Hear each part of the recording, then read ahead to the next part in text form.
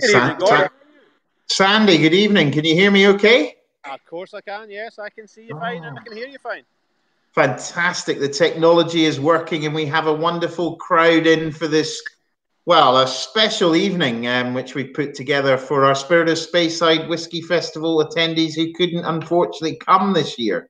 I know, it's such a shame. I mean, it's a great time of year up here in the Speyside. It's a time when we obviously open the doors here at Tamdhu, welcome lots of friends, new and old, and it's a great disappointment to us that have that opportunity this year. But hopefully some of them have been able to join us tonight and we can spend some time together. Exactly. So, you know, really what we're going to do, or you're going to do most of the work tonight because you're at the distillery, but we're going to take people through, obviously, a tour, but also just a tour around the site and some of the things that interest you. So tell us, Sandy, where are you now? Well, tonight I'm on the tranquil banks of the Nakando Burn. And this is the area where Tamdhu Distillery actually draws its cooling water for our condensers from. And it's an area I'm particularly proud of from an environmental perspective and sustainability perspective, Gordon. Yeah.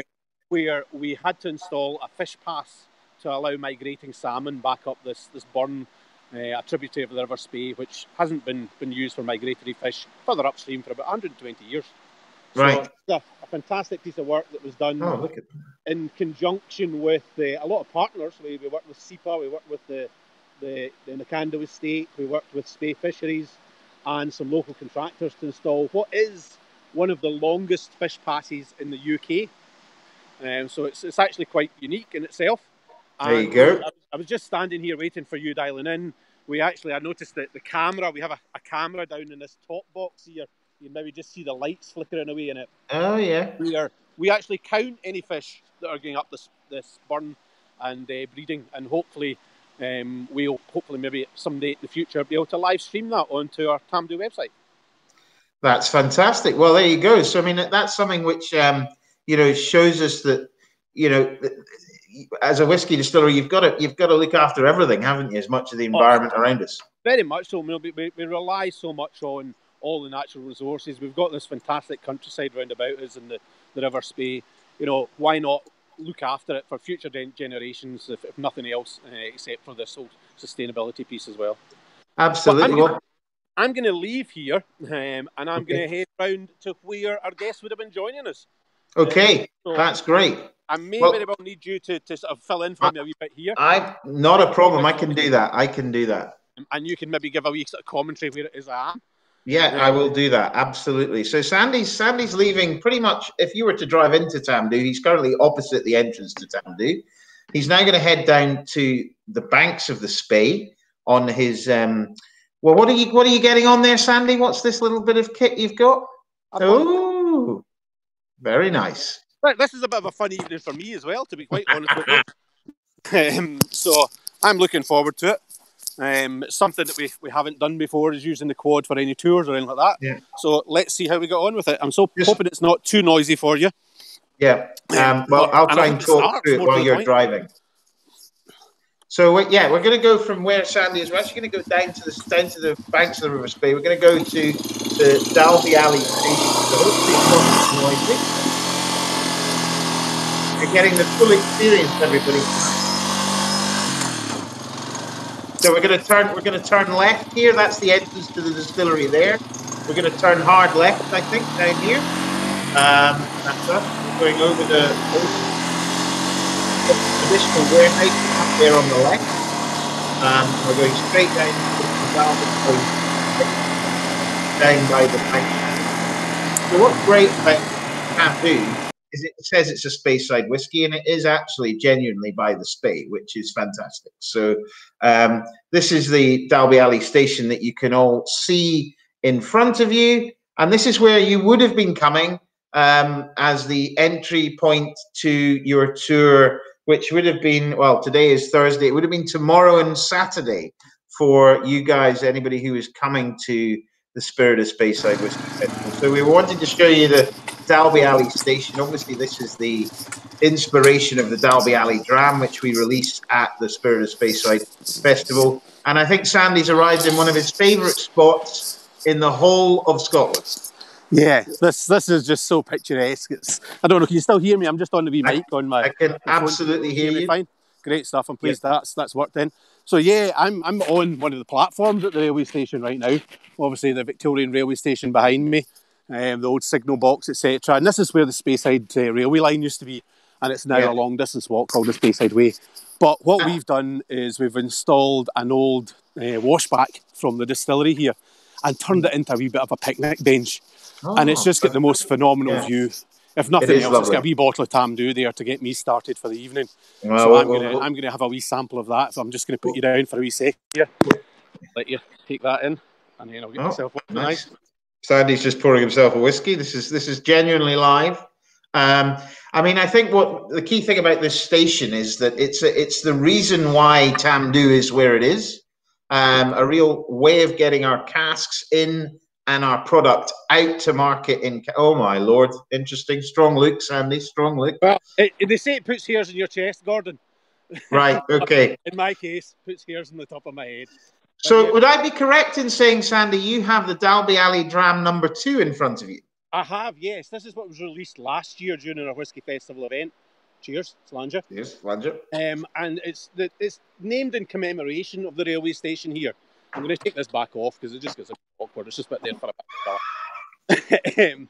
But yes, Dalby Alley, named in commemoration of the railway station where we are right now. Yeah. Absolutely fantastic dram. A limited release, non-aged whiskey, Gordon. Yeah, no, absolutely. 61.1% alcohol, this whiskey. So really high cask strength. But my God, you are not reaching for the water when you go for this whiskey. It's big flavours. Yeah, it's a wee bit of a beast, isn't it? I mean, that high strength. A lot of people think, a couple of things there. One, it must be a relatively young whiskey. Not necessarily the case. And secondly, just rightly as you said there, that perhaps it maybe needs that wee bit of water just to take it down a wee bit or two. But absolutely, yeah. It doesn't. It's not a harsh whiskey at all. I'm going to have a wee nose. I mean, there we've got... Oh, lovely and rounded. Yeah. Oh, it's gorgeous. Yeah. Slange, really, really good. I'm going to my one, but...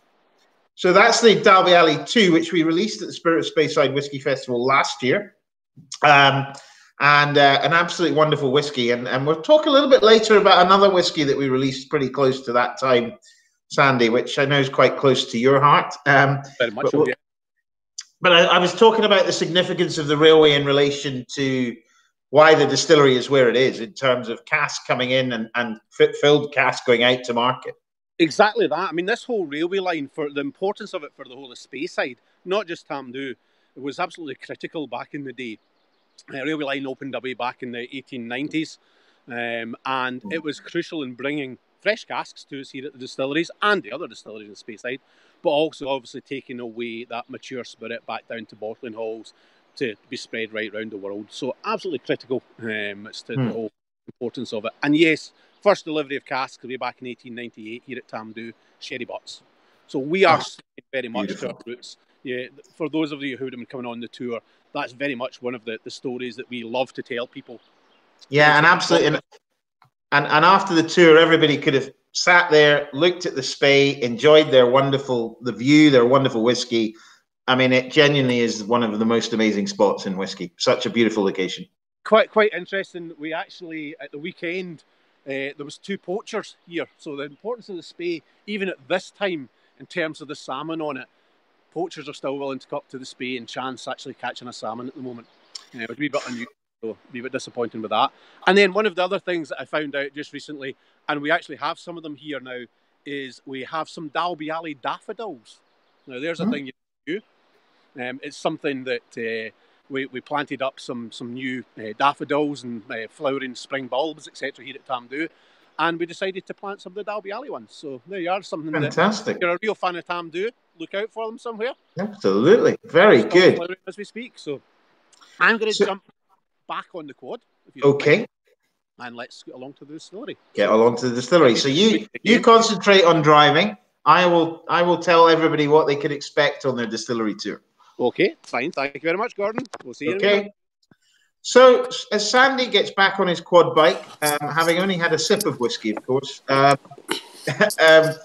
He's going to drive up what is effectively the Speyside Way, and he's going to drive up to the distillery from there. He might go the other way, actually. I'm not sure which way he's going to go. No, I'm actually going to go along the way that we normally go, Gordon.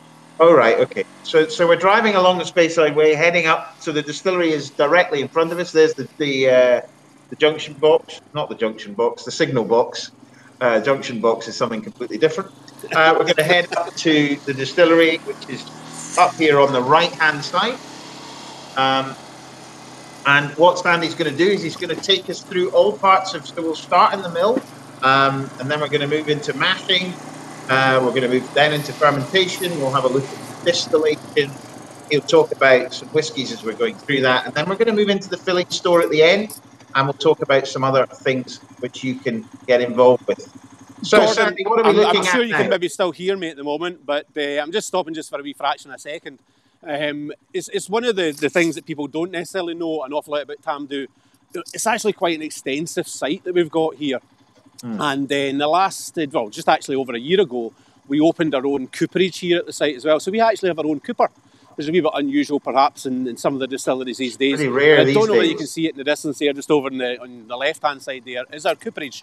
And our cooper there, Sean, is responsible for testing and repairing any casks we have. Busy chap, actually, because it's quite a busy wee site with actually emptying and disgorging whiskey. Well, I mean, we've done a lot on our sherry cask from our Spain to Speyside sort of campaign, explaining everybody about our sherry cask. They're expensive sherry casks, and I think the key thing is we need to have a good cooper who understands how important these are. And Sean, I've seen him at work, absolutely fantastic at what he does, which is great. Yeah, I mean, one of the things we had the great privilege of doing last year was taking most of the team here from Tamdhu out to Jerez, where we get our casks from, and spending some time at the cooperages and getting to see the importance of the casks in the whole natural environment of the Sherry Triangle, and building those relationships that we have with fantastic relationships with the suppliers that we have. So absolutely. I'm going to head into the distillery just now. I'm just at the back door, so very much again for those of you who have maybe been around Tamdhu before, things haven't changed an awful lot in the last 12 to 18 months. Few wee improvements, one of which is actually just right behind me here. Don't know whether you can see it. We've installed a new draft hopper in October. Our draft hopper was getting to the stage where it was quite rusty and perhaps I remember the old one. Yeah. It was painted green. I mean, it wasn't maybe quite so much like the space rocket we've got now, but it certainly made a change to the site. One of the improvements, it's a wee bit bigger than the one we had before, so again, just gives us that wee bit of extra operational advantages as well in terms of holding some draft for a wee bit longer if necessary. And then at the back here, we've got our malt silos. At the moment, they're sitting empty. The distillery is closed. We have our team coming back to work tomorrow. We've just come out of silent season, and we're due to start mashing a week on Tuesday, a week on Wednesday, I should say, the 13th, we start mashing again. Excellent. So at the moment, malt silos sitting empty, but we'll start those deliveries again on Monday, the 11th of May, and we're using malted barley from Simpsons. We're on a variety at the moment called Laureate, which is one of the newer varieties that there is kicking about. And typically at Tamdhu here, we go through somewhere about 190 tonnes per week, or just slightly less than that when we're on full production, which is where we'll be starting. Quite a lot of malt, isn't it? Wow. It is, yes. It's certainly, for us, the most expensive raw material and most expensive element in terms of spend per month here at the site as well. So very, very important. We build, again, great relationships with our suppliers. And we're checking that quality all the time. And that malt that we have, Gordon, is very, very, very lightly peated. So it's exceptionally lightly peated. Yeah. Not to the point you would ever call Tamdhu a peated whiskey there. No, not at all. No, not at all. But I mean, yeah, it is, and it always has been, which is why we do it. So yeah. And then out the back here, we've got our boiler house, and then our pot ale tank out here as well. Pot ale, obviously, the remnant from the first stage of the distillation process. Yeah. But let's go in and have a wee wander about. Okay, great. Looking forward to it, Sandy. Always unusual, though, stepping into a distillery that's quiet and silent. It's quite eerie. It's. I guess it's even lacking the smells as well. Well, the temperatures, the smells, the noise, all that normal hustle and bustle that you get, just with a kind of a living production process, basically, isn't on the go right now. And it's a wee bit dark down here. I hope it picks it up a wee bit, the light again. I haven't put the lights on down the stairs, actually. So Sandy, we've got 50. We've got about well over 50 people in. So we wow. Of the people who are coming to Spirit of Speyside, which is great. From Finland, from Holland, I think the States, from Germany as Austin, well. Texas, Japan, Germany, everywhere. So they're waiting on bated breath for you to talk us through the first part of making Tamdhu. So away you go. Fantastic. Okay. Well, I'm here. You can hear the echo of the mill room here now at Tamdhu. So I'm standing beside our 4-roller Porteous mill. Hopefully it's not too dark. Hopefully you can maybe see that there. For those of you, again, who have been round a range of different distilleries, perhaps a wee bit unusual. Normally, the types of mills you get, most distilleries, certainly the older sites, tend to be Porteous or Bobby. Sometimes there's some of the more modern mills coming in now as well. But this mill dates back to 1967. It was somewhere before it was at Tamdhu. It came to Tamdhu in 1972. So I don't really know where it was in those 3 years. We have tried to do a wee kind of checking up to try and find out, but we haven't actually managed to get anywhere with that. But perhaps unusual in that if you've seen Porteous mills before, this one's green. And very much it falls into the same category as the rest of this room that we're in. Everything in here has been painted green. For whatever reason, I really don't know. The other unusual things about it, though, another couple of quirks. One is that the top set of rollers here, so what we've got is we've got 2 rollers in at this top section and then 2 down below. And those rollers grind up the malted barley and get it into what we call grist. So this material that's made up of husks, and I'll show you some in a minute, husks, grits and flour, which is us getting the malted barley into a condition that allows us to extract the sugars from it. But the top set of rollers in this mill happen to have lines or grooves scored into them. So they're what we call fluted. And it was probably done as a trial sometime years and years ago. And it's not something that I've come across at any other distilleries I've worked at. And also the contractor who comes in to service this bit of kit, again, hasn't seen it in many other Porteous mills at all. So whether it was set up as a trial and found to be, well, it's not really making any difference, but allegedly it was there to aid that shear effect, that smashing open of the husks to get into those sugars inside the corn itself. I think what people forget, and just to highlight, this is a crucial part of it, because you get your grind wrong, the next stage all goes wrong, isn't it? Very much so. Like a lot of, let's face it, it's like a painter. It's like a joiner doing those 3 or 4 measurements, making sure the measurement's right before you cut the piece of wood. It's like a painter doing all that preparation work to the woodwork, to the walls, etc., before he's put that coat of paint on it. If you get it right at the start, then you know what the rest of that process will pretty much fall into line every single time. So yes, you're bang on, Gordon. Getting it right in the milling stage makes the rest of the job of the extraction of the sugars much, much easier, makes the drainage and the mash tun much easier, and actually makes us much more efficient as well. So bang on, summing up, you're absolutely crucial there and correct in saying, oh, I don't have a sample of grist. Oh, wow. I didn't check this earlier on today. We normally, again, take a sample from every single grind, and it would normally go into this wee tray down here. It's a sample tray.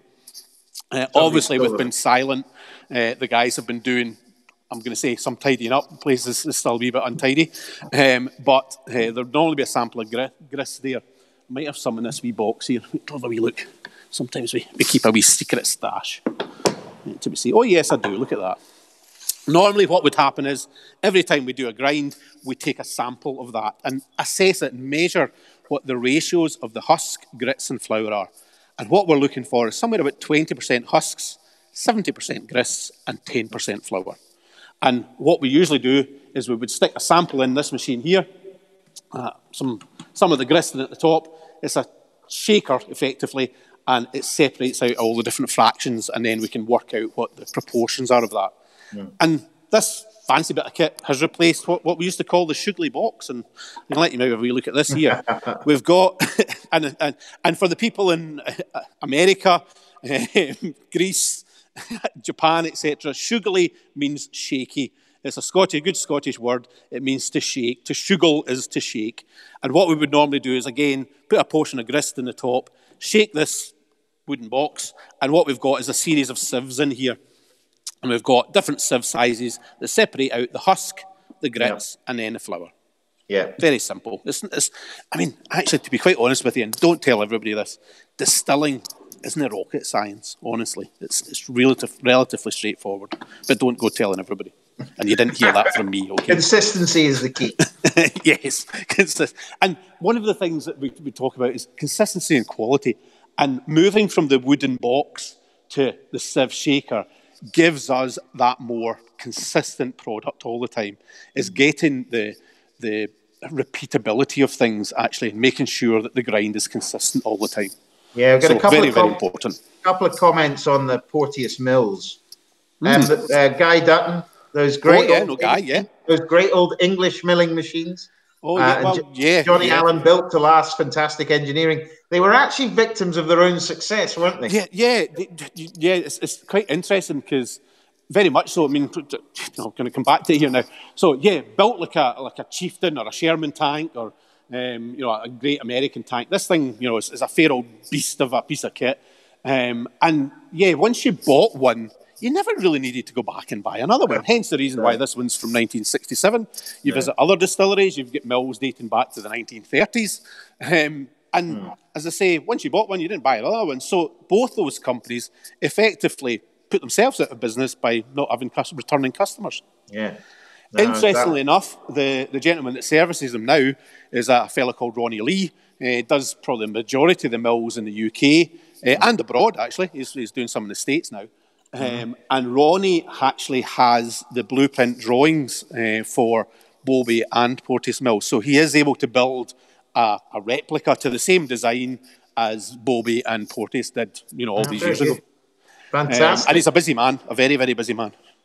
So one thing I just wanted to ask, you may mention this in the next stage, how each batch of malted barley is how many tons goes through? For us here at Tamdhu, it's just slightly less than 12 tonnes, 11.85 tonnes. So now, it's quite important, and I'm actually just walking past the weigher panel here as we speak, and the weigher, just as you're talking about it. So that's, in fact, it's actually, you don't normally see this. This is a weigher in here, it's a tipping weigher we've got. And into the top of the mill, that's me looking down into the mill there. So this is not normally open like this. Just reading something that somebody's written in the dust beside me, which I can't show you, unfortunately.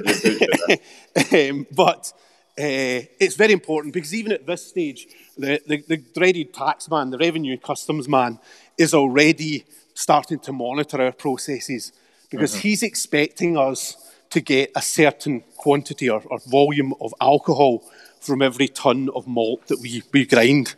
So it's very important that we have our weigher calibrated and checked at least a couple of times a year to make sure it's accurate and recording correctly. So important wee bit of kit. No, it's just so quiet in here, Gordon. It's unreal. I know. Well, I know. Whenever I've been there, it's never been quiet. So where are you now, Sandy? I've just walked into our mash tun area. I'm going to turn back round again and let you see here. So there we come go. into the mash tun. We are in the process in here of getting some new flooring. So you can maybe see this is one of the projects we've been doing under silent season. We've changed from some different types of mesh, so it's a wee improvement. And from a safety perspective, it's much, much better for us. But so apologies for some of that kind of wee bit of mess that you'll see in the background in a wee minute or two. But I'm right beside the mash tun as we speak. And this is us now starting to bring the raw materials together. That hot water, that grist that we've ground up, and then subsequently we'll be adding some yeast to it next door when we ferment it. But mash tun, quite a big bit of kit here we've got at Tamdhu, about 8 metres in diameter. Technically, for those who are interested, a stainless steel semi-louter mash tun, which means that our rakes can go up and down, and we can speed up or slow them down, but they don't go in reverse. And I'll let you see inside it, because again, wee bit unusual. You wouldn't normally see this if you were coming on a tour. Normally, this would be filled up with the actual mash as it's going through the process. And here at Tamdhu, we're doing roughly, well, not roughly, we are doing 16 mashes per week. And that equates, as I said before, to somewhere just about 190 tonnes or somewhere around about 78,000 litres of alcohol per week. So, quite a decent volume that we're producing. Yeah, that's amazing. So you get your 11.85 tonnes of grist goes in there. And then you obviously have your first water at about, 63.5, something like that? Yeah. Well, what I'm letting you see just now is we've got our grist hopper, our feed hopper up here at the top, the dark grey. Then we come down to the mixing screw, and then into the mixer where the hot water gets added. We've got 2 heating tanks, 1 heating tank, 2 at the back there, and heating tank 1 away in the far corner, where the hot water, so the first water is added to that grist, and where we start to extract the sugars from within the mash tun itself. Tamdhu, we still do 3 waters, quite a traditional distillery. We don't do the ramping up the temperature from start to finish of the mash. We do a first water, a second water, and then a third water, all at elevated temperatures. Right. And that's to assist taking out the secondary sugars during the mash. And then the third stage of that is actually as a disinfection for our draff, which we sell to farmers for feeding to cattle and sheep. But so extracting as much sugar as possible from that 11.85 tons of grist, which allows you to hit your effectively your litres of alcohol per ton of barley further down the line. That's exactly it. So typically, I mean, when we talk about malt, we usually never know how good it's going to perform until we actually start getting some results back from the maltings. But usually when we start to think about our production figures for the year, we base some of that on what we would get as an average, which is roughly about 410 litres per tonne of malt. And that's a good average figure. I mean, last year, Tamdhu averaged only about 405, and that's not peculiar to Tamdhu. It just wasn't a particularly good crop year in 2018. Yeah, I remember speaking to a lot of people saying it was an issue, a lot lower than normal. Yeah. It was more just due to the weather conditions. It wasn't, and the nitrogen content of the grain, etc. This year, the crop, or 2019 crop, I should say, is much, much better, and it's looking to be somewhere closer to probably about 412 to 415. So that's good for distillers, obviously, because we're going to get, hopefully, a wee bit more than we anticipated. Yeah, and as you say, it might only be 10 extra litres per mash, as it were, but that over a year is a lot of alcohol. Yeah. It's interesting because when it does get to, say, the 420 mark, it becomes actually much, much harder, because then, that 10 litres suddenly equates to a few extra casks per week. And you've then suddenly got to order some additional casks, find space for the casks in warehouses. So there is pros and cons to it. It's a strange one, actually. It's a strange one. But having a wee look inside the mash tun here, what we've got, you can see the rakes on the 2 arms of the mash tun here, and you can see hopefully the perforations in the floor. Because what happens in here is that the husks sink to the very bottom, rest on top of the perforated floor, and act as a filter for the wort, the sugary solution that we're going to take through to the washbacks to ferment. And that acts in Tamdhu, that filtration is very, very important, because what we look for during our mashing is what we call clear wort. Now, I mean, I'm just standing right beside it here. We have our Vorloff where we would recirculate. We can actually see the wort clarity either here at this sight glass, or we've got another sight glass over here at our heat exchanger where we can actually check the clarity of wort. And what we're looking for there isn't that it's actually down to the level of water or gin or vodka or anything like that. We're not talking about clear spirit. We're talking about something that's just very low in suspended solids. That's all. Carry on. No, you go. Well, I mean, that's a really interesting point, because not every distillery does that. No. And clear wort is your first sort of starting point on the journey of fruitiness, in a way. Yes, exactly that. So when we're looking in our washbacks during the fermentation stage, and we'll talk about it when we go through there in a minute, we're looking at this really vigorous, this very agitated fermentation that goes on in the washback. So we get this really, really foamy, creamy head on it. And that gives us an absolutely great indication that what we've done that far, and it's not going to change thereafter, unless we do something really, really drastically different with the stills, that we're going to get this fruity new make spirit that Tamdhu's renowned for. And let's face it, I talked about it before, it's bursting to get out the bottle at you. I mean, it's just this really fresh, crisp fruitiness. It's there. It's just intense. Absolutely. I'm standing. I mean, Tamdhu, again, for some people that might not have been here for a number of years, because let's face it, Tamdhu used to have visitors way back in the 1990s. It was a distillery where you started your tour at the railway station, as we've done tonight, really. But you didn't actually get inside the distillery. It was a wee bit weird.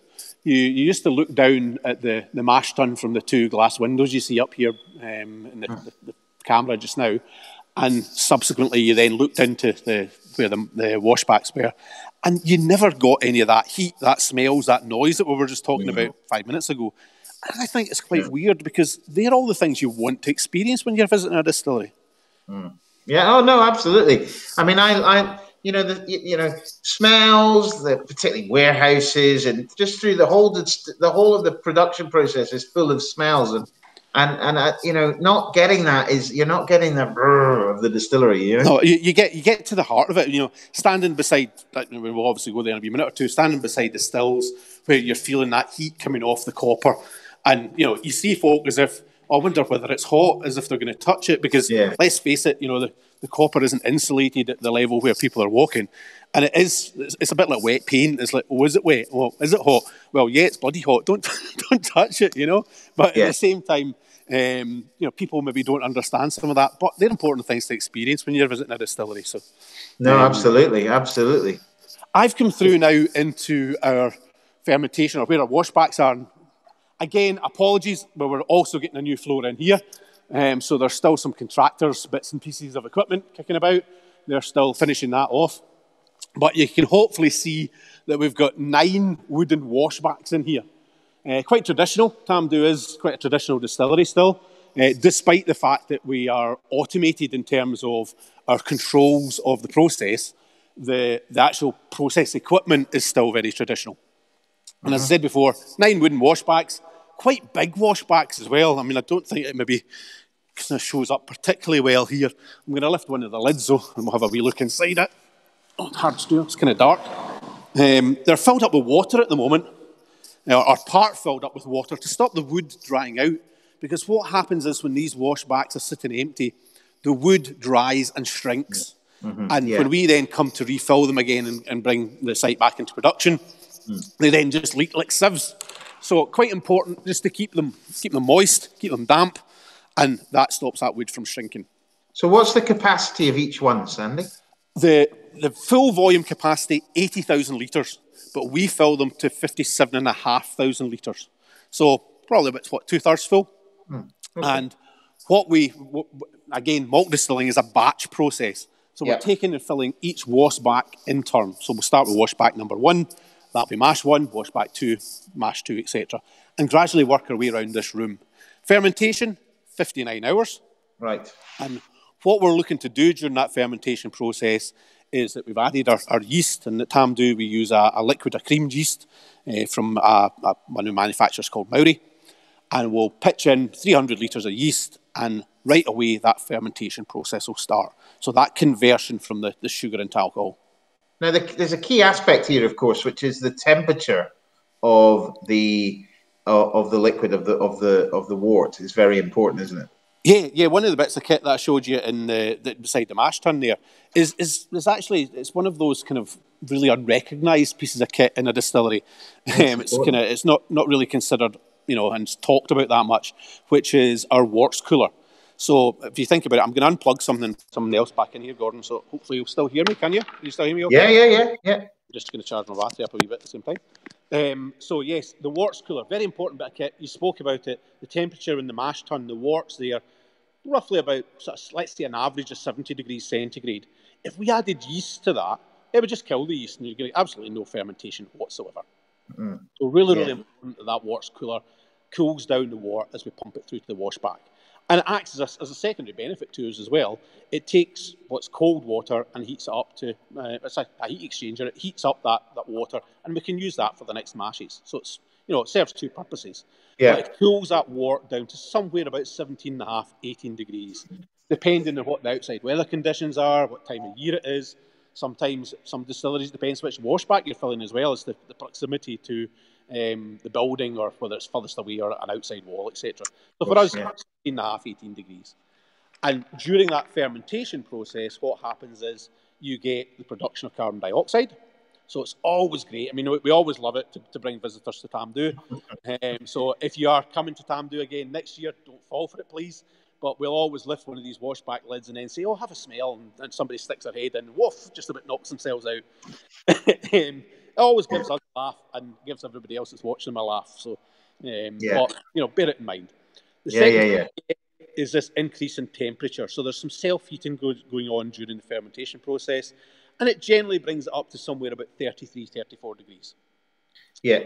And then the third thing that we get here is this, as I said before, this really foamy, creamy head, this switching that goes on. And again, I'll lift this lid. I don't know whether you can see it.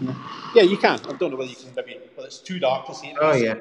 Head there, which goes round and spins round with these motors on top of the washbacks, and is very, very important because it breaks up that creamy, foamy head and prevents the washback spilling over.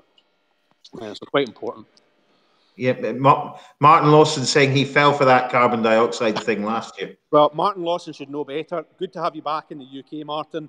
Delighted you're back home safe and sound, and we'll hopefully catch up with you sometime soon. Absolutely. We know how hard and important a job you guys do when you're away serving for our country as well. So well done. Thank you for that. Definitely. So the other thing I wanted to ask Sandy, because it's something that I've sort of come across having worked for certain companies and distilleries who have stainless steel and others have Oregon pine, and it's a big debate and the impact of it, and you know, I know you have a fairly strong view on it in terms of it not making that much of a difference. No, my view on it, Gordon, for what it's worth, is it really depends on the situation as to what one you would choose. So from a processing point of view, I've worked at a distillery that had wooden washbacks and was doing an expansion, and it was a debate as to whether we put in more wooden washbacks or some stainless steel washbacks. And it was quite a vociferous debate, actually. Subsequently, it was stainless steel washbacks went in. The quality of the spirit wasn't any different from a wooden washback and a stainless steel washback. So from that production perspective, it doesn't really make, in my view, doesn't make any difference. However, what I will add, in a room like this, we've replaced all 9 of these washbacks since we took over Tamdhu in 2012. Now, would we replace them with stainless steel? Well, let's look at that from the perspective of, well, if you were replacing one at a time, you're going to have to, I'm just pointing out washback number 9 here, it was the very last one that was done. You're going to have to take out the roof and then lower a stainless steel tank in. It's not particularly practical if you're replacing one washback. No. If you're expanding the site, then do you know what? You'd be expanding on beyond the big black and gold TD that you can see. And you would then be questioning, right, do you want to put a building round it? Because if it's wooden washbacks, you want to put a building round. If it's stainless steel, you can have them outside and insulated, and you don't need that capital expense. Adding in a Exactly. I mean, you know, the key thing is there's a lot of debate and people talk about it, but you're never going to pick up a whiskey and go, no, stainless steel. That would be a cracker if somebody did, actually.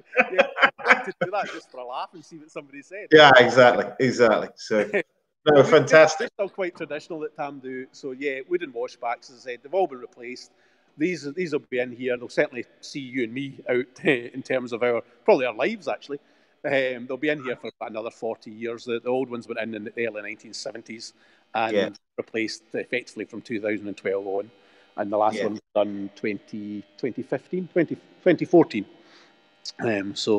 And that's some of that wood that you saw around at the station, the washback there, some of the wood from the old washbacks. And similarly, I've actually got one in my front garden as well, a nice wee patio out there.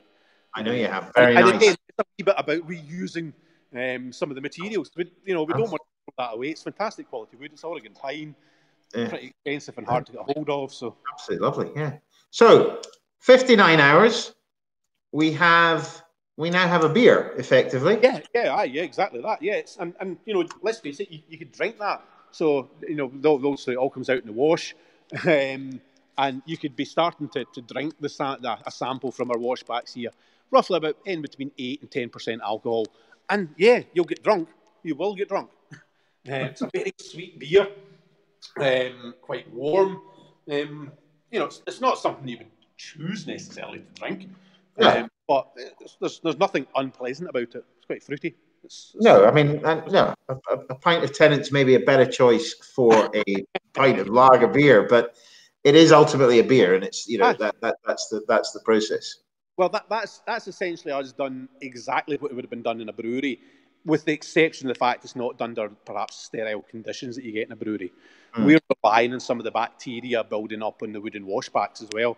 And that's maybe one of the problems you can get with stainless steel washbacks, is that they become too clean, too sterile.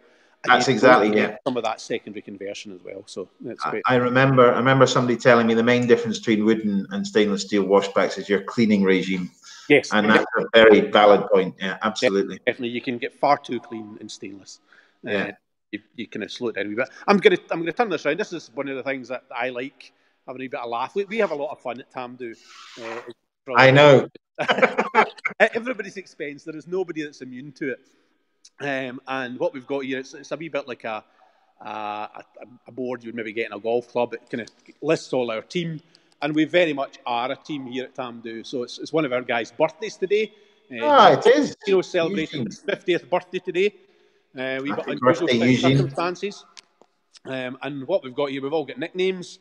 It's still to get a wee bit updated. There's been a couple of retirees since the last time it was updated, but and one new start. But we've added on names from last year, if perhaps people were here. We've got Greg on here now. He wasn't on here, I don't think, a couple of years ago, and Barry. There was a lot of debate whether it was going to be Barry Manilow. We've now got Sean on here as well, and we've got Ryan, the cheeky wee farker, on here that's updated since the last time some people have been here. And that's all very good. Laugh, and it's just a wee bit. What's your nickname, Sandy? My nickname up here, sorry, the cable's not long enough here, is Sandy Big Mac McIntyre. You do like a Big Mac. There's a lot of different rumours as to why it's Big Mac. Right, yeah. I'll let people decide for themselves. Yeah, no, you do like a Big Mac. Well, okay, I'll go with that one, Gordon. Yeah, I'll go with that. No. So we're heading through to the still house now? Yeah, I'm cutting through the control room, and it's a wee bit messy at the moment. Again, contractors have got some things in here. We're putting up some new cupboards. We've got some new equipment that we need to store, and we're in the process of putting all that away and tidying up with that. And then here, I put up something else up here that I've got to show you. And again, for those who follow Tamdhu, I know they'll be more than aware of this. I'm going to show you a couple of things first off, and it really extols the virtues of where we are with the quality of the spirits that we're now producing here at the site. So I've got here an award that we won back in 2019 for our single cask, the team edition single cask that the whole team here chose at Tamdhu. That was a cracking whiskey. It was, yeah, that real European oak, rich, absolutely meaty. What a beast of a whiskey that was. Yeah, lovely. World Whiskies Awards, the best Scotch and Speyside single cask, single malt. Absolutely great. We're absolutely thrilled to bits. It's on display here in the control room all the time because it's the team that won that award, and it's there to show off to anybody that comes in and passes in the site here. And if what I've done is put up this up beside it at the moment. So yes, I'm going to be having a wee this in a moment or two because we surpassed it in 2020. And got there the world's best. So it's not just the best Scotch Speyside. We're now into. Was that a cask you picked, Sandy? Yeah, thanks, Gordon. Yeah, my head's getting bigger here every second. Yes, it's the Tamdhu Sandy McIntyre single cask, and it was the wee story that goes with it. The single cask the team chose. It was done by majority decision. It wasn't the cask that I chose, and we decided in 2019 it was bottled. To bottle the one that I chose, and we've won the world's best with it. So, absolutely thrilled to bits. But really, what I'm trying to say is, this is the quality of the liquid that we're producing and out our casks and putting in bottles now. No, absolutely. You recognise to that extent is just phenomenal. It's really, really nice to know that people are enjoying it and celebrating in our successes as well. Unfortunately, that single cask of mine is now sold out. But we've got something else for you to try later on as well. I'm cutting through the control room, so this is where our operators normally based. We've got a team of 5 distillery operators, and they're based in this control room here, where they're recording the production and measurements and temperatures, etc., etc. And then I'm cutting into the still house. Oh, now here we go. The distillery, let's face it. It is the heart of the distillery. And this is it. So here we are. Really quiet and peaceful. It is. Gosh, amazing. Really unusual. And in the corner, which we were really wanting to show off to everybody, is we had quite a lot of copper work done in October of 2019.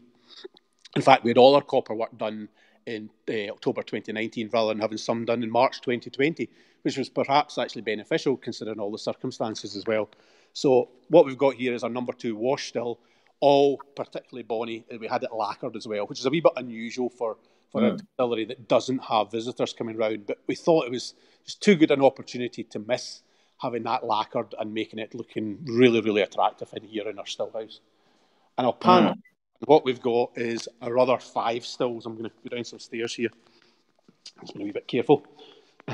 So we've got 6 stills, 3 pairs of stills here. We've got 3 wash, 3 spirit, and each pair works as a pair by themselves. So the number 1 wash on the left-hand side here always works with the number 1 low wines or spirit still. And same thing with number 2, etc. work together. So it's like a couple, a married couple, and they seem to get on all the time, which is a wee bit unusual. Especially being stuck together all the time. As you know, my battery's getting a wee bit low. I'm going to try and see if I can plug into a different charger. Excuse me a wee second. Gordon, if you could take over. Yeah, no problem. So I mean, I think the 3 pairs of stills are, the first thing you notice when you walk into the still house is that they're a very similar shape. There's no discernible difference in shape between any of them in terms of all the wash stills look identical and all the spirit stills look identical, which of course is crucial because we've been talking about it all the way through. The consistency is really important. It is. It's absolutely critical for us in terms of getting that consistency right, in terms of the quality of the new make spirit. And what we're looking for is that fruity character. So our stills, again, everything's automated. So our cut points are automated here in the process.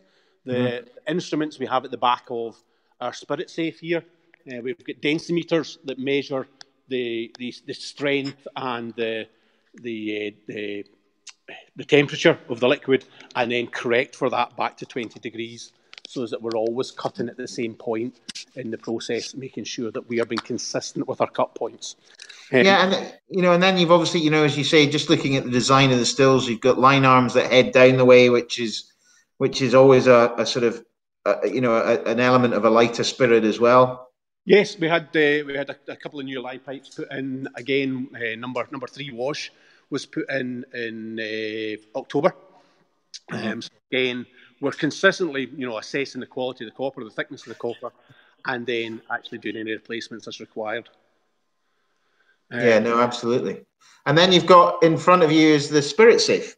Yeah, I mean, I'm conscious my battery's a wee bit low, so I'm apologising in ahead of it because I'm going to speed through this quite quickly so that I can get across to somewhere to charge it off a decent charger. But yeah, what we've got here on the left-hand side is our low wine safe, which is actually the liquid coming from our wash distillation. So we've got 3 bowls here, middle one for number 1, number 2 wash, and number 3 wash.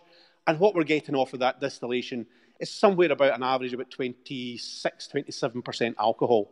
And that's the first stage of the distillation in a malt distillery.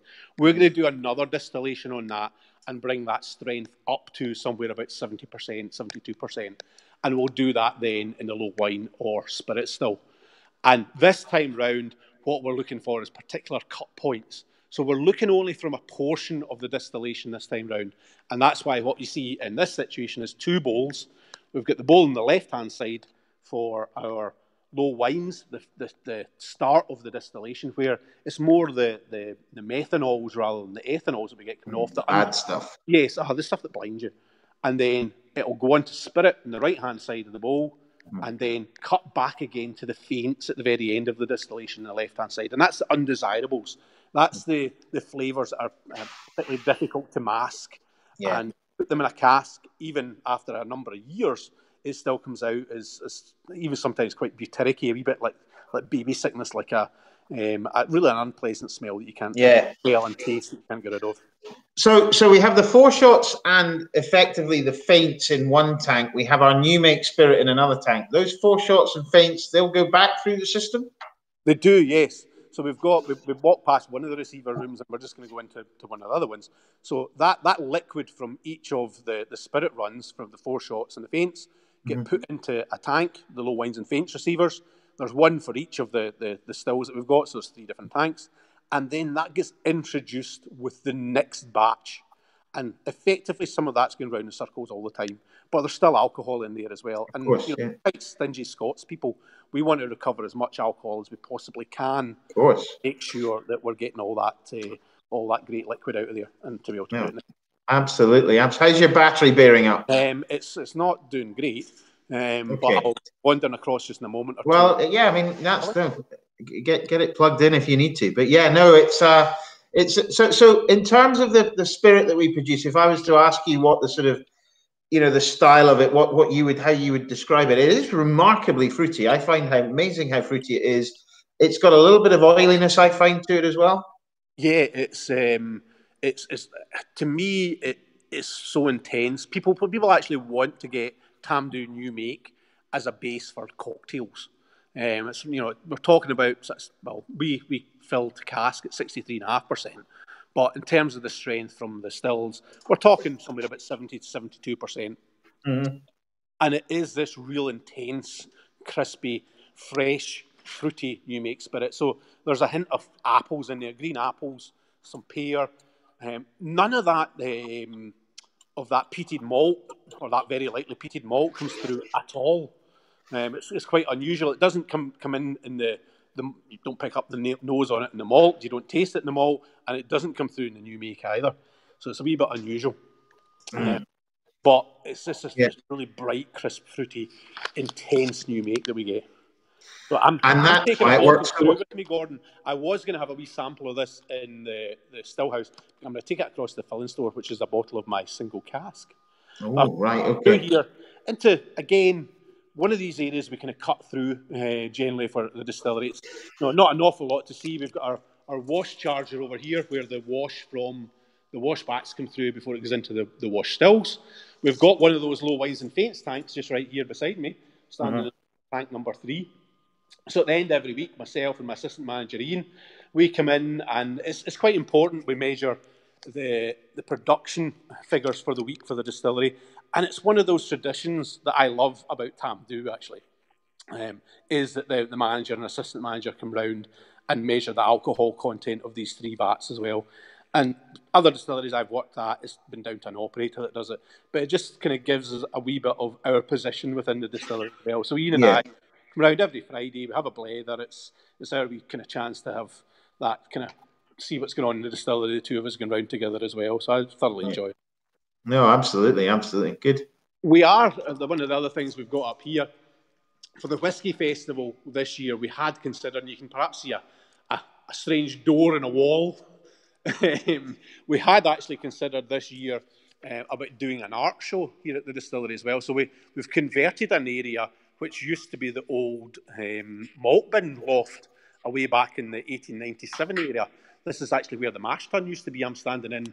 The mash tun used to be here. The malt bins and the grist bins used to be through where that door is. And we've converted that loft into a storage area. But we had considered actually, as I say, having a wee art show or something a wee bit different up there this year, just to change the style of things. Found a wee bit too. No, absolutely. Very good. I'm going to wander across, again, down some stairs that people don't normally come down, so it's a wee bit dark here. But we'll wander down here and out the door back into the yard of the distillery, where if you were coming into the distillery normally, it's where you would arrive. And we'll look at what's going on outside. What's going on in the yard? Yeah, and it's still dry, and it's still a pleasant evening as well. It's beautiful. It is even that here, absolutely. Look at that. I see blue sky, my Lord. It's a beautiful evening. I mean, we take it for granted where we are up here. It's the scenery's fantastic, the wildlife's fantastic. Stunning. We're able to get out for a walk and taking in the nature of the area as well is just absolutely, we're so lucky. But what I remember actually, sorry, I was just going to say, I remember talking about that. I remember one of my first trips to Tamdhu, we were just outside the entrance and I saw about 6 red squirrels just unbelievable. We had a group last year, and they were up from England, it was, and it was baby squirrels, red squirrels, and I'd never seen baby red squirrels myself. I mean, there's red squirrels running about the site here, and to me, they're just timeless. They're just so much fun just running about the place. but it was wee baby ones, and the guests were just so taken with seeing them. It was absolutely unreal. You know, it was fantastic to see the smile and delight on their faces when they saw that. But I'm here now in the yard. We've got the distillery down the bottom there. We were in on the left-hand side. The big 3 windows is where the washbacks were, where the kind of flags and the Tamdhu distillery sign in the corner there. You can see the draft hopper in the corner just sticking out. Yeah. And then in the right-hand side there is where the stills were. So we've kind of walked around in a wee bit of a circle, and we're back out in the distillery yard. My office in here, where the just behind the bins. Obviously, they put me in the right place. Then, again, for those who again were familiar with Tamdhu in the past, we used to have a maltings here. We used to have salad and box maltings. They are no longer here. We demolished them 2 years ago, and you can still see some of the stone from those over here in the corner. We were in the process of going through a planning application for a new office, and we will be putting up a new office here at the site in the near future, hopefully, and we'll be building on land. So we're trying to use some of that stonework again this year. Of course, yeah, it's such amazing, yeah, absolutely. And getting that back in use around here at the distillery again for a new office. So we're looking forward to that. And then what we do is go into our filling store, one of our filling stores. Fantastic, into the filling store. Now, this is where the spirit gets filled, obviously, into our. Well, this is the thing that makes Tamdhu very different. Only Oloroso sherry casks, Sandy. Do you think? Am I going to risk it, Gordon? Should I stand on? Up to you. It would be making it very public, wouldn't it? Yeah, maybe not. Up to you. Oh. That's because I'm carrying a bottle. All right, yeah. I've got lots of things in my pocket. So the filling store is as it exactly is. It's where we have the new make spirit coming across, and it's filled into casks, and that's what we do in there. It sure is. And I've got my colleague here, Ian Whitecross. He's joined me, my assistant manager, and it's a great privilege to have him with us, because what we're going to talk about tonight is some of the releases that we were going to be doing for the Whisky Festival. Because at this time, we traditionally release a couple of special whiskies. Obviously, we spoke about Dalby Alley 3.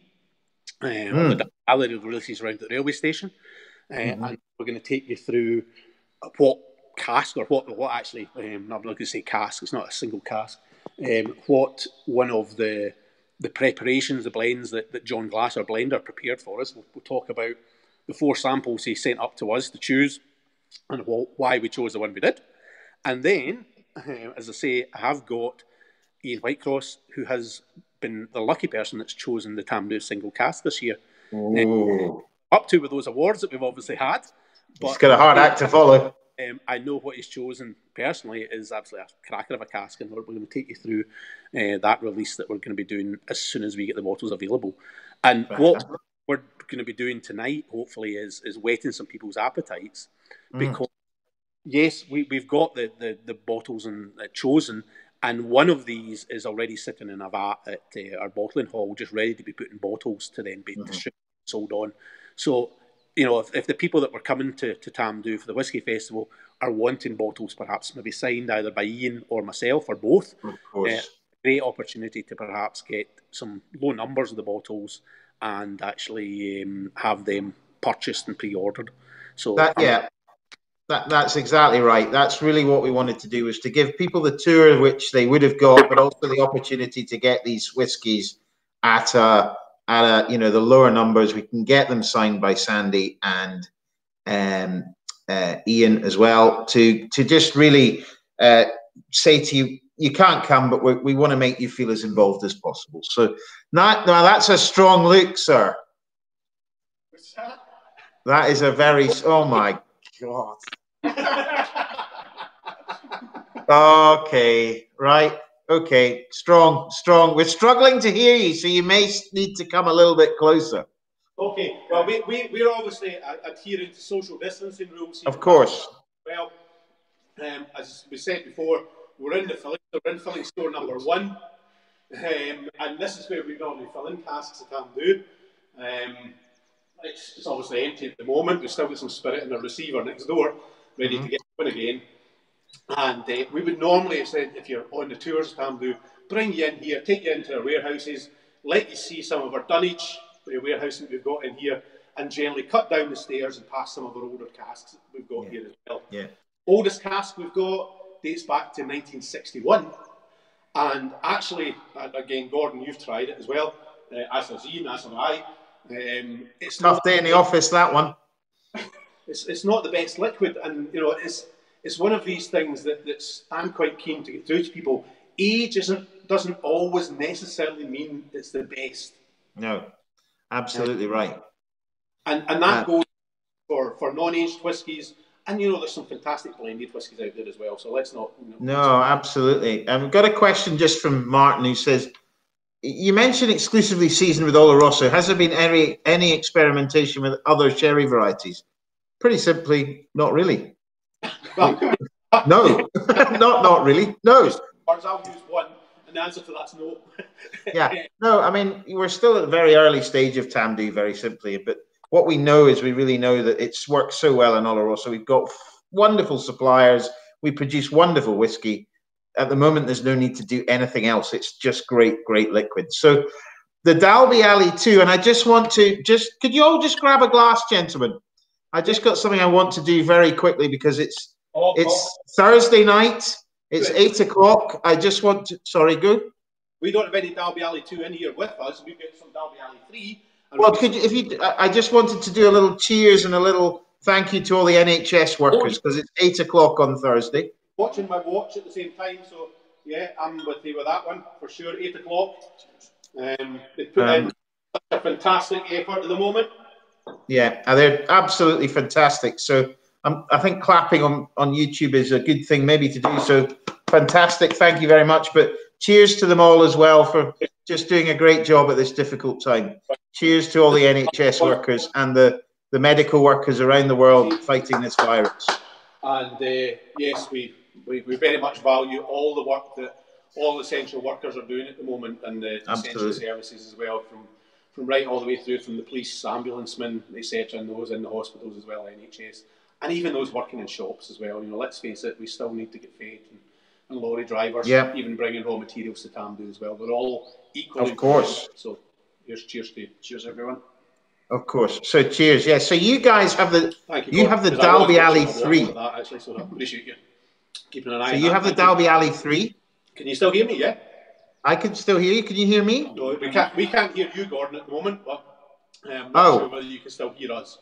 I can hear you in the filling store here at Tamdhu. And what I've got, what we just poured for our wee celebratory glass for the essential workers, is one of the Tamdhu single casks, and it is that Sandy McIntyre single cask. As I said before, unfortunately it's sold out from the website. We sold all the bottles a couple of weeks ago, but I felt it was also just quite important to bring it in to let you see what we've got with it in comparison to what we've got with Ian's single cask. Because what I've got here is an American oak single cask. So we're more in that lighter spirit. We're in that vanillas, that fudge type taste and nose on the palate and the back of the throat as well, and that finish as well. With Ian's, and Ian, I don't know whether you want to grab one of the glasses here and have a pour of one of yours here. This is yours here. I'll let you grab it. Can you hear me, gentlemen? Because what Ian has selected as his single cask is an American oak, a European oak cask, I should say. Yeah. That, please, thank you. Cheers. Sandy, so can you hear me? You can see this particularly well in the camera, but I've got here my single cask, this American oak cask, and then Ian's European oak cask. And this cask, 57%, cask 5892 from 2003. And again, there's this really dark, deep colour in it that we can see. And I hope that comes out particularly in the camera. I'm going to bring it as close as I possibly can. Yeah, it does. Can you? And you can hopefully see the colour difference between the two. Sandy, can you not hear me? All Tamdhu, as we know, is natural colour. And always natural colour, and always been matured in sherry casks. That Oloroso sherry cask. Gordon, can you hear us just now? Can you nod if you can hear me? Okay, that's fine. I've got Gordon Borden. Can you not hear me? That's not so bad. We can't Have you? We can't hear Gordon. I think it's coming from the feed direct from the filling store here, so I'm quite pleased with that because we're fed up listening to Gordon. What does he know? Can you not hear me at all? He's pretending he can't hear us. Yeah, exactly. But Ian, can you sort of talk us through a wee bit about your time here at Tamdhu? Because you've been here quite a wee while now. Yeah, I've been here. Started at Tamdhu in 2006. Dedrington Group. I was process operator back then until 2010, until it was mothballed. I then left the industry and came back in 2012 when Ian McLeod Distillers bought over Tamdhu. I came back with Sandy Coots and Harry Wilson. We were 3 original Tamdhu guys, and we trained up the new recruits and got the distillery up and running. And then in October of that year, I was promoted to team leader. And then in 2014, I was promoted to assistant manager. And that's when Sandy came on board as well. And it must have been a great delight for you, though, to see Tamdhu coming back into operation. It was back in 2012. It was good to see it coming back into operation. And then in 2013, when we launched Tamdhu as a brand, it was really nice because it was never pushed as a single malt hard before. And then Ian McLeod's really pushing it as a brand. And if I remember back to roughly about 5 years ago, no, it'd be 6 years ago actually, when I started here, so 2014 it was I was here. I remember us going to cask number 1 next door. Tell us about cask number 1. What's important about that one? That's the cask number 1 was the cask that I done the very first mash back in 2012, and I also did the first distilling, and then I actually filled the cask as well. So the cask number 1 is just through the door through here, and it's actually all, the end of it's all signed by all of us that were here on that first fillings. And I know, again, thinking back, I think it was about 3 years ago that we went to, or 4 years ago maybe even now, we drew a sample from it. Yeah, we drew a sample from it. It was very dark already. Yeah. Still a bit harsh on the... Yeah, it was. We could tell it was a very young whiskey, but that colour that was coming in from the cask, from the wood, was absolutely phenomenal. And we drew a sample a year after that as well. So a 3-year-old and a 4-year-old, I remember it. And, you know, the colour was still developing, but some of that harshness was starting to come away from it. It was just starting to get a wee bit lighter, a wee bit smoother and softer at the back of the throat. We need to take another I know. We will. But I think there's actually, because we had to bore it, we weren't able to just get the bung out of it. It wasn't just quite as easy as that. So it was a wee bit more awkward than maybe perhaps some of the other casks. But yeah, it's interesting just watching the colours and the flavours develop into the spirit as it's maturing in the warehouses here. And that's one of the great things about, you know, being able to be in here at Tamdhu, is to explore the warehouses like that and draw some samples and just see what's happening with the liquid as it's actually developing over the maturation periods. So Ian, you know, this one you've chosen, what, 2003? 2003. What tells you about the story behind it then? What's... Well, you spoke about a cask for the team, so the whole team picked the cask, and then the next year, which was last year, was one you choose, and then you suggested that would I like to choose one, so I'd be delighted with that. I just wanted my signature in front of a cask that nobody been able to read my signature anyway. You're so much neater than that. I'd practice that. So, Brilliant. We'd never actually started sampling for choosing my cask. I got a list of 150 casks from John Glass, for a malt master, to take samples from and send down to him for quality checking. So the lads sampled the casks, and 150 samplers were sent in my office. It's a hard job, honestly, folks. It's really, really hard. Believe us, take our word for it. Yeah, it's hard. Can I just check something, lads? I would know it's maybe 3 or 4. Let's see.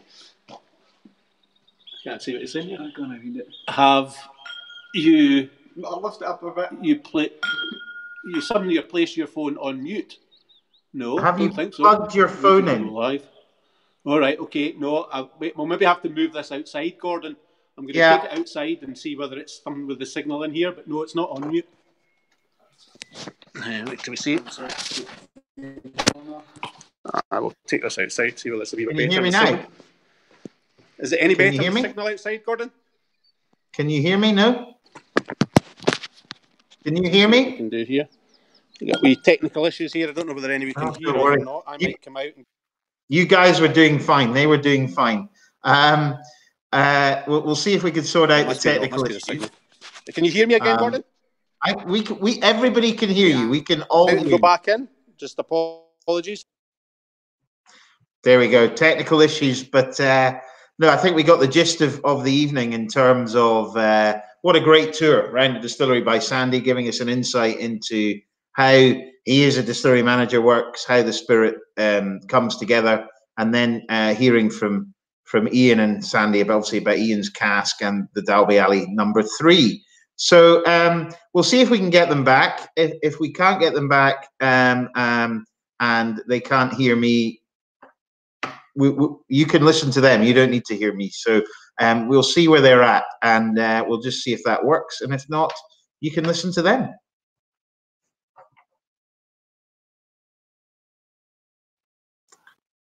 We'll just see if we can get them back in. Sandy, can you hear me now? Gordon? Can you hear me? No? Can you not hear me? No. You carry on. Well, I've come outside the... Can anybody hear me at the moment? I'm not sure. So apologies for those who can't hear me. I'm outside at Tamdhu. We've obviously got some technical issues here.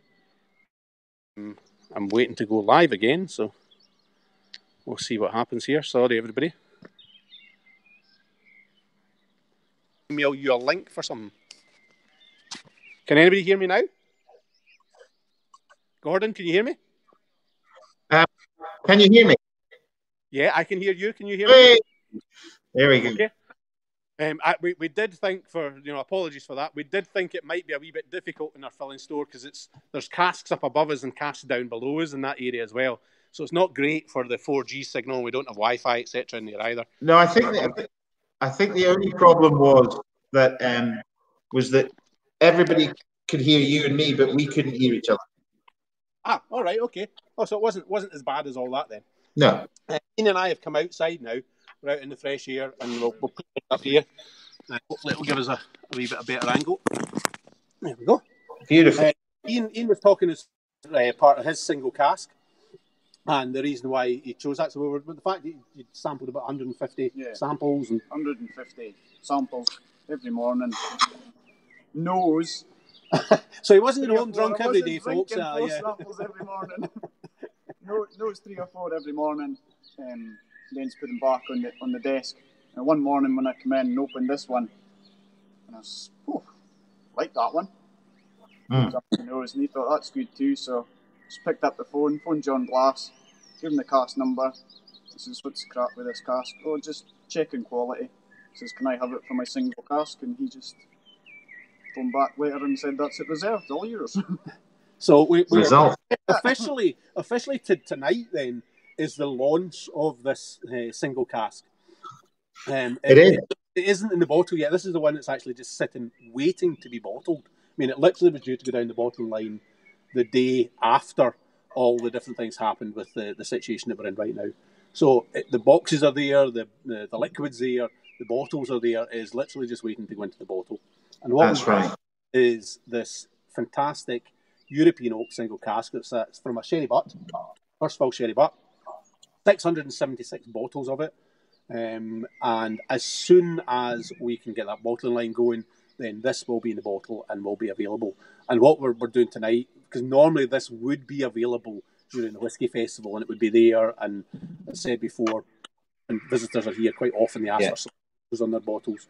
It'll be an unusual one because Ian, I think, is practicing his signature much more frequently this year than he has perhaps in the past.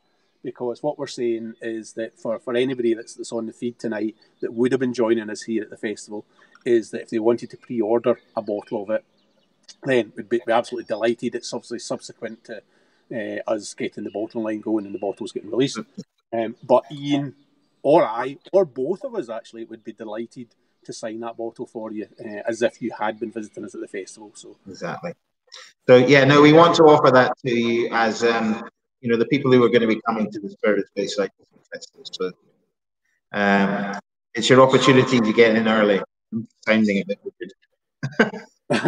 Yeah. It is very much that, because as we know, the single cast last year was extremely successful. It's completely sold out. So, you know, I don't see any reason this whiskey will be as equally successful, because it is a cracker of a cask. In terms of the nose of it, I mean, what we've got here, pineapple, there's some licorice in there as well. Toffee, that's just like it. Toffee, Ian's getting on it. Just love the smell of the toffee. Yeah, it's that sweet sherry, that real kind of fruitiness coming through as well, isn't it? Yeah, I'd like to point out I don't have a sample of that. Well, you don't, Gordon. No, and actually, I think you maybe saw, we actually at the distillery only have a small 100ml sample of it as well. So it's fine. Kind of tonight between us as well. Okay. That's the sample. Okay, I've got something else. In November time, or earlier than that, when we actually chose this as a single cask. So a couple of questions. I'm sounding very odd. Can you hear me?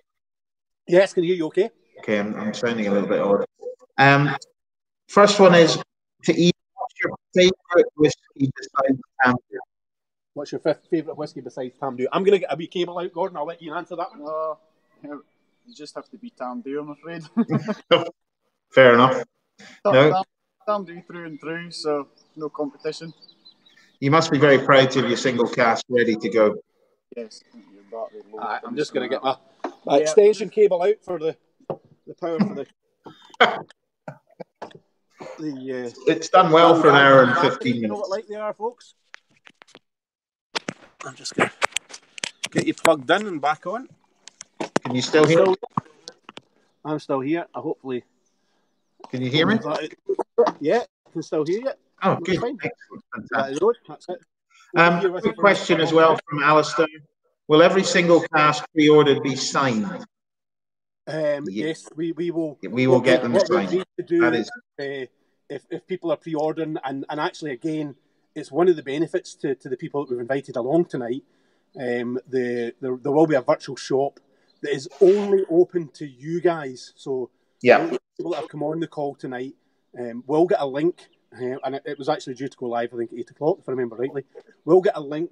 It's went live and it's working, because cheers, Gus. All right. Cheers, Gus. Oh, cheers, Gus. It's live already. 3 then, or 4, is it? Excellent news. Good. So what we've done with that is we've given all the people that were due to come to the festival that exclusive opportunity to make sure they can secure one of these bottles of either the Dalby Alley and or Ian's single cask. And yes, I can 100% guarantee it's going to be maybe a wee bit awkward, and by all means, if you particularly want both our signatures or just one of our signatures, by all means email either the info@Tamdhu, and we can arrange whether it's both or just one of us, because you might not have one mine on it. I think what I'll be doing when I buy mine is just getting Ian to sign mine. So it seems more. Yeah, I would agree. Yeah. So anything else to add, gentlemen? Yes, I've got something else I want to add with you. Is we haven't spoken yet about what we've done with Dalby Alley 3 this year. We have, and I'll have to go back into the filling store to bring the samples out, is the new release. Again, it's always done at the Whisky Festival time, 1,000 bottles. We have again maintained the price of £90, which I'm thrilled to bits with. Ian Weir, Gordon and myself always have a discussion every year. Should we put the price up to £100? No, I'm a firm believer. This is a whiskey that I think people should be able to afford, and it's a fantastic high whiskey. To me, 1,000 bottles is still limited. The bottles are numbered, and the fact that again, I'm not going to say it's a cheap whiskey, but it's an affordable whiskey. It's one of those ones that you can afford to put aside, and actually, it's great value. It's amazing whiskey. The 61%. The style of it. I mean, Ian's whiskey, I never touched on it there, 57%. So that full cast strength you're getting there. The Dalby Alley 3, what I've got here, our master blender, Ian mentioned him and I mentioned him earlier on, John Glass, down in our head office. He prepares samples to send up to Tamdhu. So back in November time, John sent us up 4 samples, just giving a I'm not going to say a random number, but a number. So it's no reference to what the liquid is that's in them in terms of the makeup, in terms of American, European first fills, refills, etc., or the ages of any of those whiskies. But 4 samples, given a number and the strength on them there. So the strength ranging from 61.3 to 62.1, which is where we generally are with the Dalby Alleys. I think we've been 62.3 and 62.1, I think, going in memory, or 62.2. And typically that higher strength. And I mentioned it earlier on when we were around at the station. Not because it's relatively young whiskey. Tamdhu, up until about 3 or 4 years ago, was actually filling at 68.5. It wasn't it, or 68? No, filling strength. 69.8. 69.8. Oh, there you are. No, I'm glad I brought the assistant manager to keep me right. So that's even up until as recent as 3 or 4 years ago. Mm. So we are talking whiskey that can be a decent age. It's in there. And what happens is that we sit down, we nose these samples, we taste these samples, we add a wee drop of water to them, and then determine which one it is we want to bottle as Dalby Alley. And this year, it's, again, doesn't mean anything to anybody, but it's number 673 was chosen. It stood out by a country mile amongst the 4 of them. One of them, I think it was number 842, slightly metallic. Just didn't leave that nice mouthfeel in your mouth after you finished it. 415, I think, fantastic on the nose. 548, not so powerful on the nose. 673 had the nose, but you actually added a wee drop of water to it, and it just released something else. It just, it was like, whoa. The water actually with this one does make a difference in terms of the flavours. Yeah, we're delighted with 673. It's again sitting ready to be bottled, and it would have been bottled and ready for the festival. And what we've got with it is another great Dalby Alley release. They're becoming quite collectible. Not that I extol the fact that people should be collecting whiskey. We make it for folk to drink. Yeah, exactly. So please, open a bottle if you've got one. Get touring about it. Have a dram out of it. Dalby Alley 1, Dalby Alley 2. And if you ever buy a Dalby Alley 3, do the same. That's the reason why we stick with stuff. Absolutely. And ladies and gentlemen, all the Dalby Alley 3 and the single casks are now open for you to purchase as your exclusive link. Well, again, what we're saying, because again, no people are up with us, Gordon. And we love doing it. We quite enjoy doing it. It turns in, and when you do your signature on a bottle or something like that, you're always trying to make sure it looks like the signature. And it's quite hard. It's like, especially after you've had a few drams. It's no particular to get your signature right. But I'm going to get a wee glass. Can you get me a wee glass for? There's still some just at the filling head. And now the one caveat we just want to say is that the delivery is subject to a little bit of what's going on at the moment in the world. So you're not going to get these next week, but you will get them. You will be the first to get them. But it's your opportunity to get in and get those lower numbers and those signed bottles.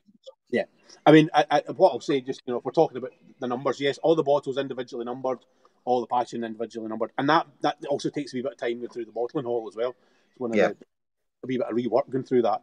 So there will be a bit of we always have number 1, and we won't, or it's very, very difficult if somebody says, "Oh, I would like bottle number 73." It's just a wee bit awkward. You will get a lower number. Yes. That's what we tend to do up at the festival. We bring up some of those low numbers, particularly because generally we always keep bottle number 1 for the distillery itself for our own display and records. I've got to admit, on a really selfish basis, I try and get bottle number 2. Doesn't make any difference. The stuff's exactly the same in bottle number 980, but I always try and get bottle number 2. And you know a certain number as well, don't you? Mine were just mixed up now. All right. Because 1 year you didn't get it, didn't you? I'm not going to get that. Let's come out the inside of the bottle. So, Sandy, I think it's been you've done a fantastic tour around the distillery, and it's a great opportunity when it's being silent to do it.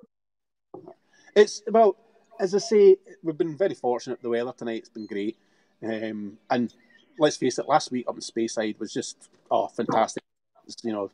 I was out sunbathing, which is not a thought you maybe want to go. Yes, exactly. Let's just put everybody off their drams. But we're extremely fortunate where we are.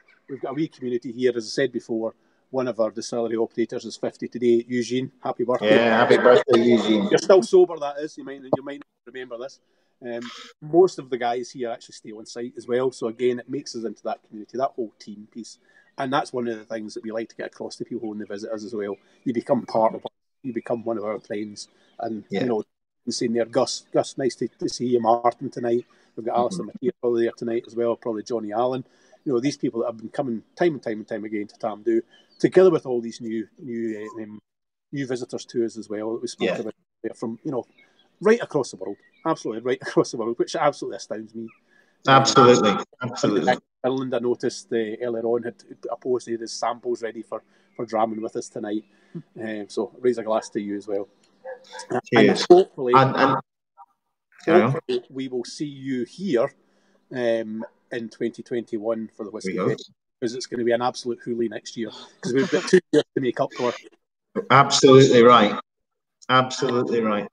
Sandy and Ian, thank you. You're very welcome. Cheers to everybody out there. Good. Cheers, everybody. Stay safe. Stay healthy, please. Stay safe. Keep drinking Tamdhu. And hopefully we'll see you next year. Whiskey Festival 2021. Okay. Cheers. Good night, Gordon. Okay. Good night. Thank you very much. Good night. Oh, that'll be 3. Magnificent. You get the hit with it. I'll tell you that. You get that alcohol, that 61.3 on it. Superb. But you know what? There's still no burn.